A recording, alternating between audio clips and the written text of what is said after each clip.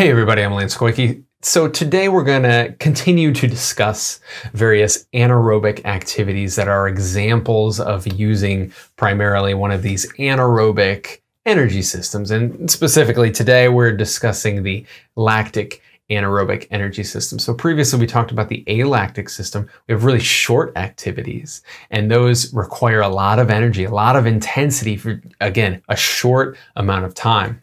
Now, this lactic system is helping us get closer and closer to the aerobic system, which kind of takes a while to really get going as we first start, but it, more importantly, just doesn't create energy quite as fast.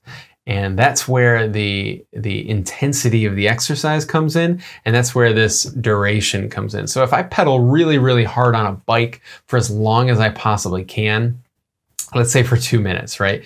My power output, I'm gonna be real fast at the beginning, and I'm gonna start to drop off at around 30 seconds, and pretty soon I'm gonna pretty much plummet, and I'm not gonna be able to create much energy at all.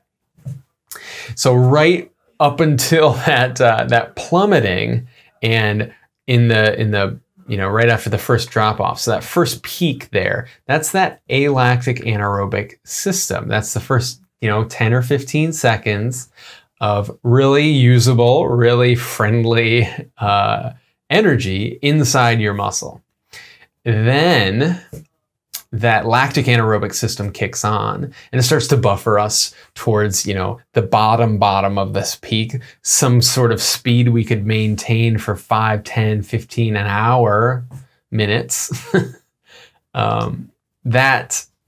That lactic anaerobic system helps us get there, right? And it helps us keep that power output a little bit longer until it has to come back down.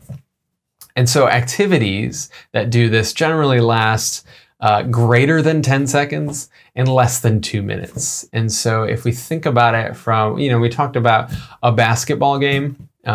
If I'm shooting or I'm jumping up for a dunk or for a block, that is a alactic anaerobic energy system activity. It's really short, it's really intense. But if I have to do 3 blocks in a row and then a fast break down the court and then another fast break down the court, then I'm starting to get really, really fatigued, really gassed out. I'm taking away that, or I'm running out of that alactic anaerobic energy capacity, and now I have to still maintain my intensity because these, I have to keep up with everybody else. So I have to access that lactic anaerobic system. I have to still perform during the game. I have to keep up with everyone, but I've had to do it for a long period of time now. And so I'm starting to get more and more fatigued. That's a really realistic example of the lactic anaerobic energy system at work. The premier running race that exemplifies it is the 400 meter, and kind of maybe the 800 meter, but really the 400 meter, about 45 seconds, and you just sprint the whole time, and that's why people throw up after it so much.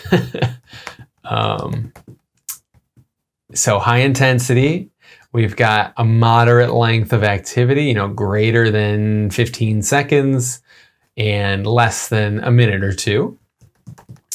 What else? So hockey, compared to other sports, other repeated sports, is generally a little more lactic, because when I shut off my muscles and I just kind of glide on the ice, I'm still on ice. There's not a lot of friction, and I generally run into the next play pretty quickly there. So what you notice is that shifts in hockey are really short, whereas if you're playing soccer, you kick the ball, you run, you kind of try to steal it, and then you kick it away, and then you just kind of walk and you wait for it to come back to you because the field is so big, right? And there's so many players involved in this game that you get more breaks. Whereas hockey, if I'm gliding, I collide into the next play really, really quickly. And so I don't get that break. I don't get that downtime. I don't get that recovery. And I stay in that, towards the end of the alactic system range and towards the beginning of the lactic system range. And so I need that ability to buffer that so that I don't want to get all the way to the end of the lactic anaerobic system range, because then that's when I gas out. That's when I can't produce any more energy. And in sports like this, sports like hockey and sports like any other team sport with repetitive, plays over and over and over again, football, European football, all of these, what I want is for my aerobic system to help out as much as possible. Okay. What I want is to avoid the need to use this lactic anaerobic system. And that's surely from a performance standpoint.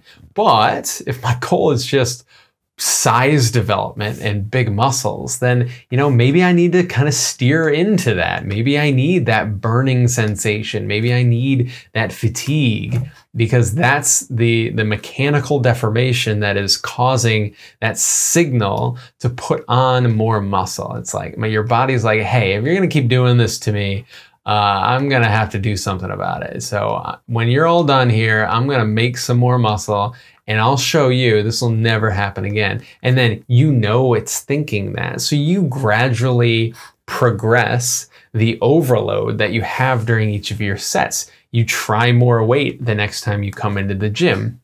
And that's what keeps you tapping into that, that anaerobic, this lactic anaerobic system, instead of something easier, less intense, more aerobic. Okay. So bodybuilding, 400-meter sprint, those are prime examples of lactic anaerobic activities.